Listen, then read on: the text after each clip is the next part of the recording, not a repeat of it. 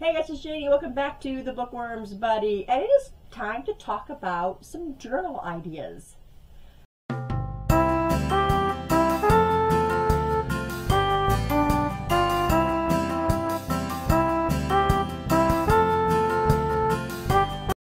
So I have been doing quite a bit in the crafting journals, and I wanted to talk a little bit about some journaling ideas I've had, some journals that I've done, and how I've improved or changed things or ideas and all that good stuff there. So let's just get started. The first journal that I ever made, which I did do a flip through on, and that was my bookmark junk journal. And as you can see, it got massive. And this is a single signature. It was just one signature. And my poor spine just, it just can't take all of this. I glued these entrances to where it's sewn. I glued it to give it a little more stability. But like I said, there is a flip through of this on my channel. I can link to that down below. But this was the very first journal I did. And these journals start out coming from my memory box. And in my memory box, I had a whole bunch of happy mail from viewers, letters and cards and gifts. And all of those cards and letters are in this junk journal. Some of the cards made up the pages, and the envelopes made up the pages of this junk journal.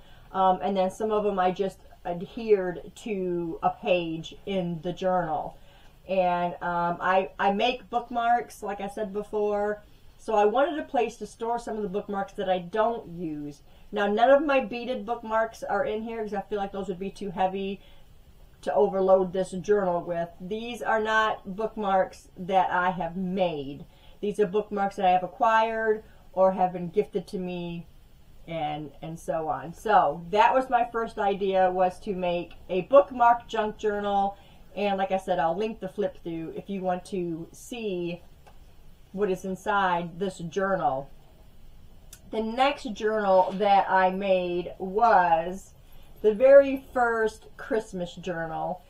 Again, all the cards and stuff in my memory box, and they do make up the pages of this journal. I did not do a flip through on this one.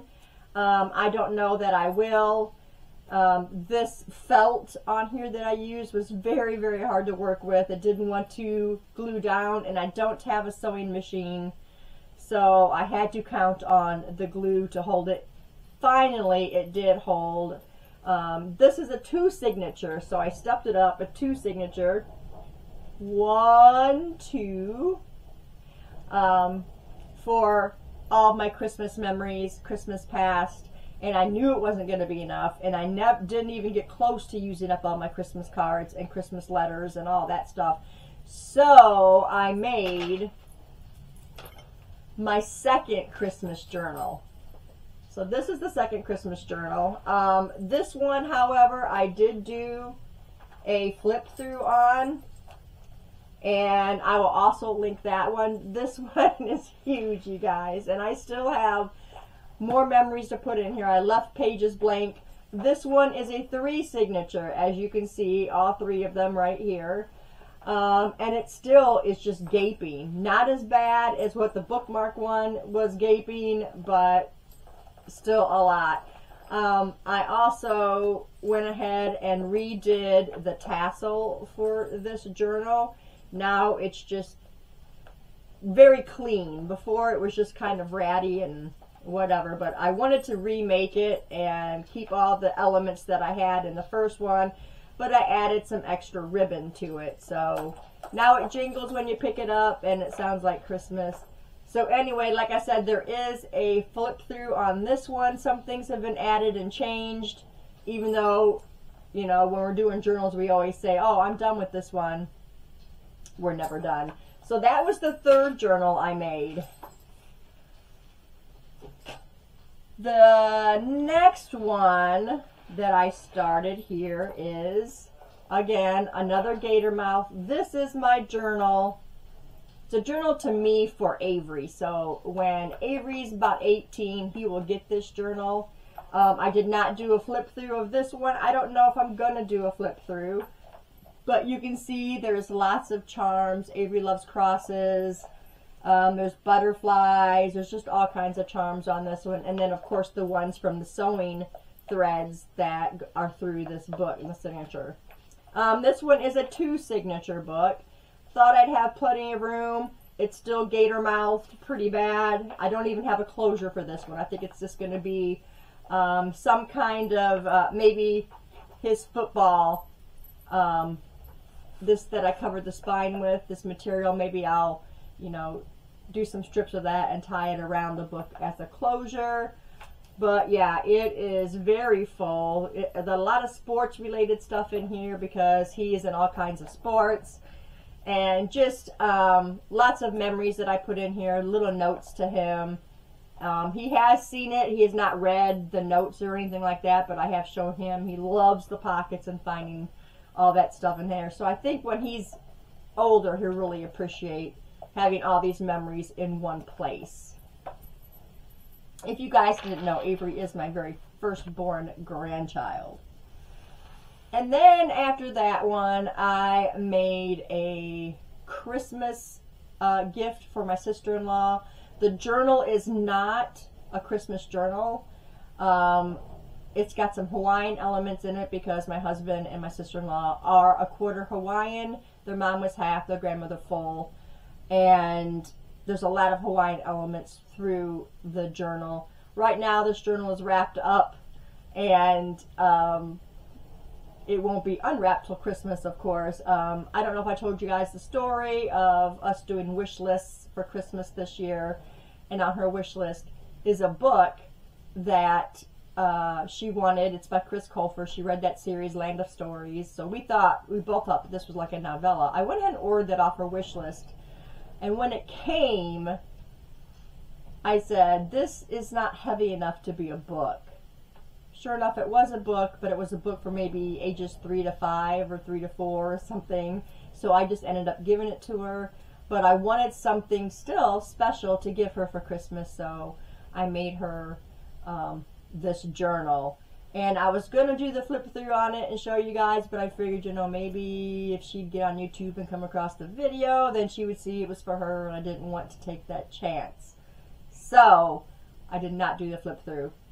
So that was the next one I did. After that, I decided to do a personal journal for me, and that would be this journal. And later on, in a few days time, you will see a flip through of this journal. So I'm not going to give you all the details. I just got this lock and key charm on the front, which I thought was really cute, but it is kind of gatoring up a little bit. This journal is pretty much finished. I'm not adding anything else to it till January, and then I can start using it to journal in. But like I said, I'm not going to get into everything about this. I'll talk about that when I do the flip through on it. Then there was one last journal that I did, and that was a little artsy journal for my granddaughter Kaya, because I figured she would love to color and draw in the journal, and it could be something she could give, you know, as a keepsake to her mom someday. I don't have this journal, of course. Kaya has it, but it had unicorn elements in it, and she really, really loved it. I just hope that she uses it, and I hope that her mommy, you know, gets her to use it. Another journal I made was a small Christmas journal, little miniature journal for my youngest daughter that she could put her Christmas memories in. It was made with a Christmas card. I did not do a flip through on that either. I gave her that one too so she could get ready for Christmas, whether she wanted to use it for Christmas past like I am using mine, or if she just wanted to start just for this year. And one other journal that I made was a little miniature journal for my sister, just to make her kind of feel appreciated and to let her know that I love her and I'm thinking about her. I haven't seen her in so many years, and we're making a a plan to go visit her come this July, I'm thinking. So that will be nice to see her. But I made her a little tiny miniature journal. It was just itty bitty, and of course she loved it. She said she might put some Christmas stuff in there. I don't know for sure, but the whole journal was sister related, and it really turned out very, very cute. So that is all the journals. Let's see, 1, 2, 3, 4, 5, 6, 7, 8, 9 journals that I have made so far in this month and a half time that I started doing these journals, because I was inspired by Bobby over at Paginator. And she inspired me to look at more junk journals, and that was just opening a whole new can right there, guys.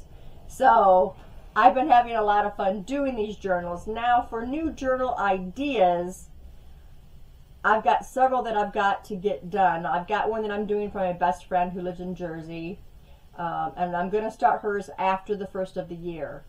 My oldest daughter and I are going to do the Monster Book of Monsters from Harry Potter, because she is a Potterhead, and this journal will be for her, and we chose that element of Harry Potter, which is the Book of Monsters. And she will absolutely love that journal. I know she will. It's going to take a lot of work.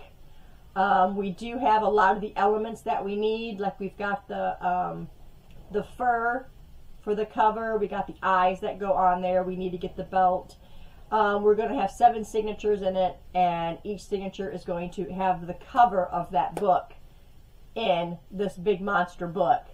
I don't know if we're going to go and buy each of those Harry Potter books, because I don't want to use my Harry Potter books. I don't want to tear those up for this journal. So we'll probably go and buy them at a used bookstore or order them online.